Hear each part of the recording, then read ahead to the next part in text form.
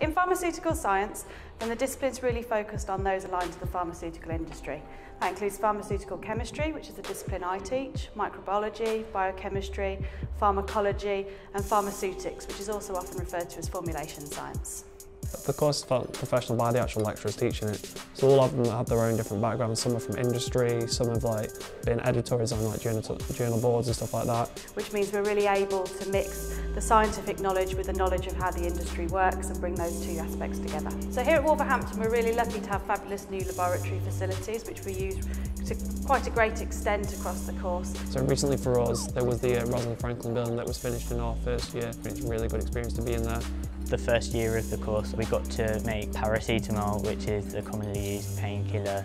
We also in our final year got to design our own formulation as part of a team and then make the tablet. So as well as this, after we produced our own tablet, we performed vigorous tests on it to make sure it reached the British Pharmacopoeia specification, so it would be suitable to either be used as an actual drug or not basically, so it's either pass or fail. These tests include dissolution tests, disintegration tests, friability tests, so just loads of range of what you'd be doing in industry, so it gives you a good feel for that.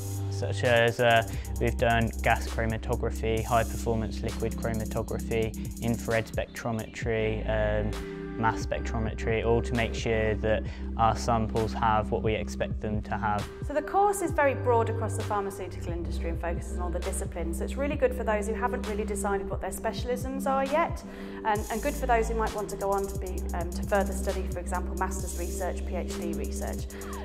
As such, we concentrate on more than just the science, so we concentrate quite heavily on lab techniques and the scientific writing associated with those, so lab reports, journals, literature reviews, etc. And even to go into skills like time management, team working, or being able to organise themselves. When we get to the final year project, it's very much the students driving that project and needing to have all their skills in place to enable themselves to do that. If you're passionate about studying science as a degree choice, then pharmaceutical science at the University of Wolverhampton is an amazing choice. It allows you to broaden your knowledge of previous stuff that you've learned in other education, whilst it also lets you go into new exciting areas that you wouldn't have thought about you'd be going into before. It will also leave you with an amazing employability and the options to either go on to industry or even carry on with further education.